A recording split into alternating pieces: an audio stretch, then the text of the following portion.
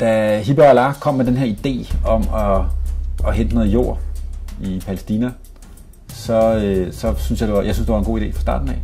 Jeg synes, det var en ekstremt simpel idé, som så samtidig rummer utrolig mange ting. Og det er jo ligesom det, vi ligesom har kigget efter i forbindelse med Superkilen.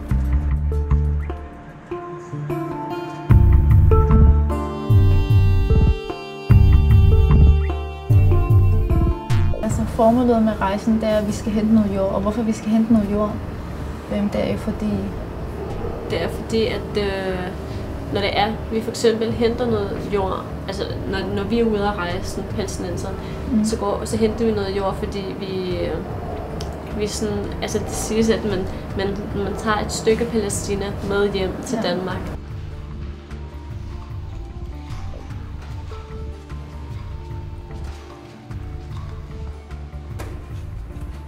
Godmorgen.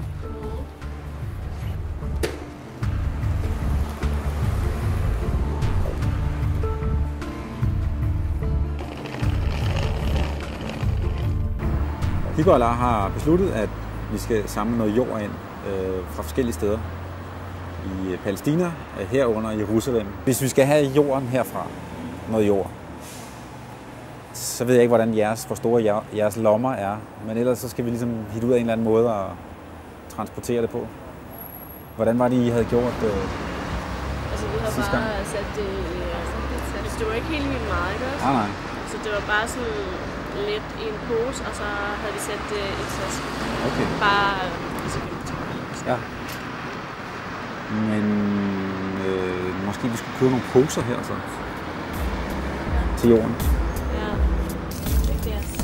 Cheers. Og hvis vi den شاشو.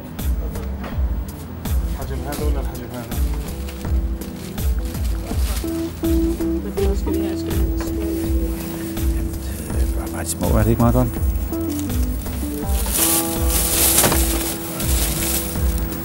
Jim, er den ikke perfekt? Ja.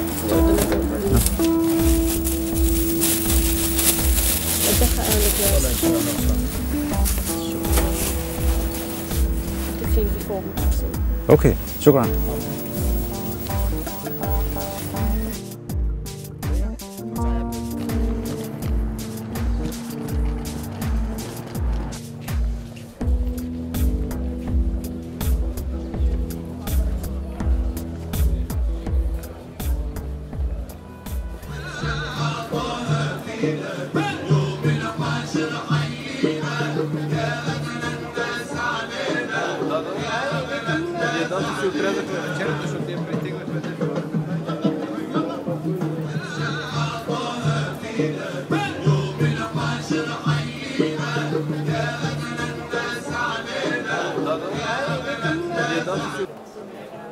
Hello, Salah.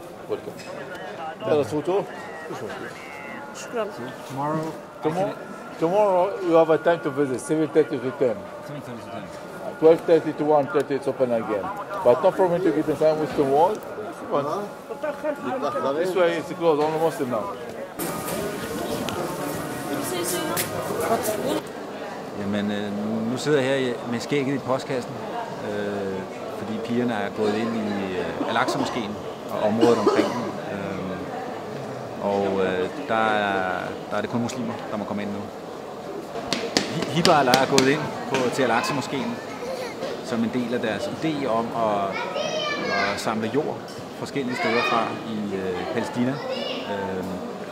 Og særligt det her sted er jo selvfølgelig ekstremt betydningsfuldt for muslimer over hele verden, og jøder og kristne sådan set også. Men de har ligesom besluttet sig for, at de vil starte her med at samle noget jord. Og det er klart, det foregår ikke, at vi kører en gravko ind og samler noget jord. De har taget nogle små plastikposer med, hvor de så tager noget jord med herfra, som det første sted, hvor der bliver samlet jord ind på den her tur.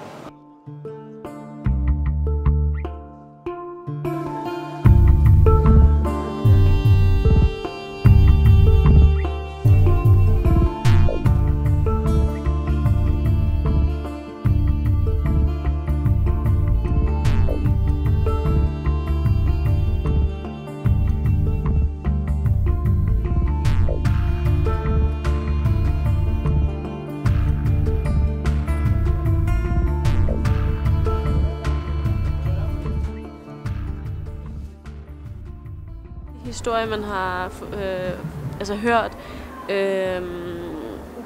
Alle de konflikter faktisk, der har været her. Der dukker nogle billeder op. Alle mulige billeder med, at to forskellige folk, de prøver at slås om et stykke jord. Det er bare en smuk by, og det, der gør det smukt, det er også... der er rigtig mange bjerge og rigtig mange palmetræer, og jeg synes bare, det er så smukt.